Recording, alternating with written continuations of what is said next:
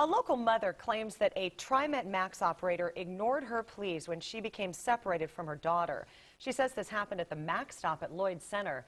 And KOIN Local 6 reporter Cor Harlan is live there tonight. So, Cor, how exactly did this happen? Well, here's how it happened. Actually, first, Kelly, this Max rider, as you mentioned, is calling out another driver here for an incident involving her 9-year-old daughter who slipped out those sliding doors just before the train took off yesterday at around 5:30. This was at the Lloyd Center, a couple of blocks to my east here. And the woman says the driver failed to stop. And she says he really didn't seem to care at all that the daughter had slipped out the doors there. Heather DeVoe is her name. She's from Oregon City. She says she ran up to the driver, she says simply threw her hands in the air.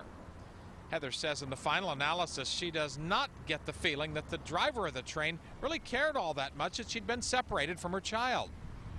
I mean, Lloyd Center is not a very good area. And it's really scary to think, or if another train had come along and she thought, oh, well, this one can catch up to my mom, and she jumped on another train, and it ended up being this whole ordeal with the police being called.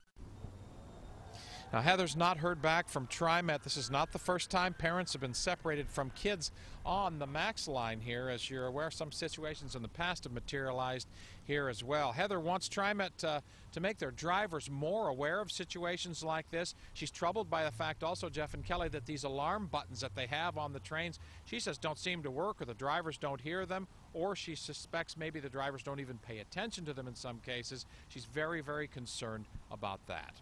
Reporting for you live tonight in Northeast Portland, Cor Harlan, KOIN Local 6.